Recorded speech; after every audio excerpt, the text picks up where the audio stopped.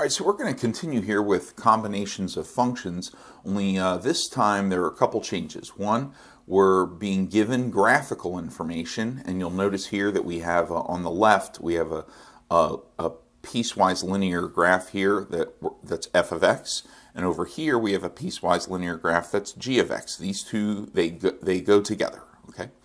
And down here we're asked what is f plus g, not of x, but of 3. And so this is actually asking for a numerical answer instead of a function, okay?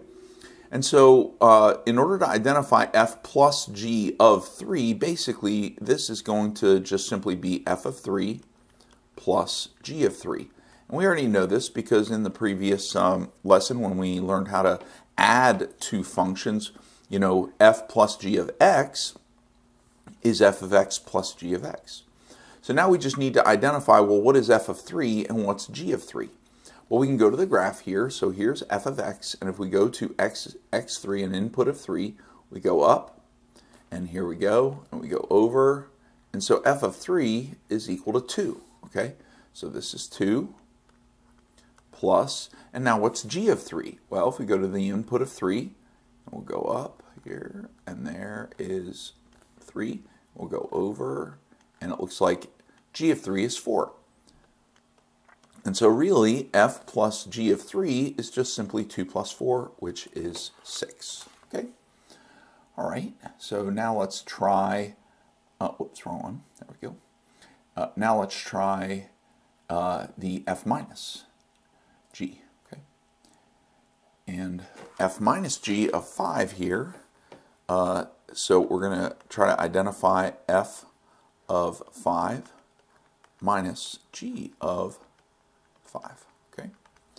And so f of 5, here's the f graph, here's 5, and we're going to go up. Here's f of 5, and we're going to go over, and it looks like it equals 2 again.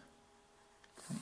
So we have 2 minus. Now g of 5, so we'll go to 5 here, and we'll go up, and it looks like g of 5 is 3.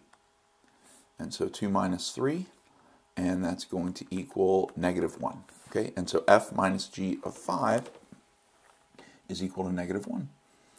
All right, now let's try our f times g here. Okay. Oops, excuse me. F times g of 1 is going to be f of 1 times g of 1. So we need to find out what is f of 1. So we'll go over here to f, and we'll go to 1, and we'll go up here, and it looks like it's 4. So it's 4 times g of 1. So we'll go to the g graph. Here's 1, and it goes up right about here, and we'll go over, and it looks like it's 3. So this is 4 times 3. And so f of g of 1 is going to be 4 times 3, which is 12. Okay. And lastly, we will now look at f over g. Okay. F over g of 4 is just simply going to be f of 4 divided by g of 4. So let's go find out what f of 4 is. So here's 4. We're going to go up here, and it looks like f of 4 is 2. And g of 4, we'll go to g of 4 here, and it looks like that is also 2. And so it's 2 over 2. So that's 1. And so f of g of 4 is equal to 1. Okay.